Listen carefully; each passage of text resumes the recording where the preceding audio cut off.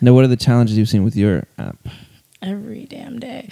Literally, like at 9 a.m., I'll be like, and I think I was telling you this last time, I'll literally be like, wow, Amazon's going to buy us in 2 or 3 years, and this is going to be awesome. This is amazing.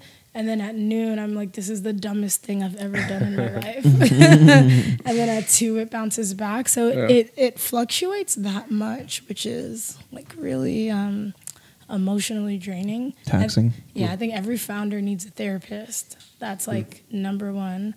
Like Ben Horowitz, his whole book, like The Hard Thing About Hard Things, he says the number one thing any entrepreneur needs to learn, or the hardest part about entrepreneurship, is managing your own psychology. And I couldn't agree with that anymore.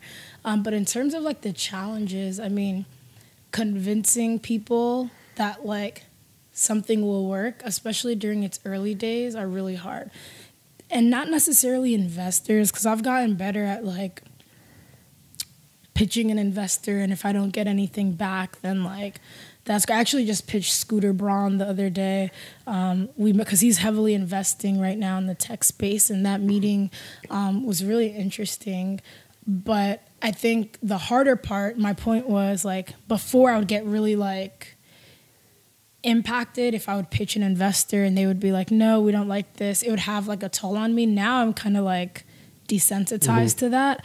I think the piece that's hard is like when you like set something for the team, like a goal, like, you know, this week we're going to get, or this month rather, we're going to get 100,000 transactions. Like we're going to do this, and we don't reach that. I think motivating people when those things happen are really tough, because like they're kind of like walking behind you blindly. And there are moments where I've even had doubt, and I'm like, I don't know if this is gonna work.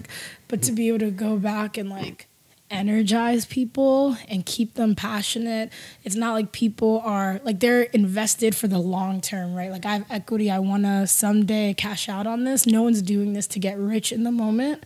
And so it's really hard to do that sometimes when shit is not looking good.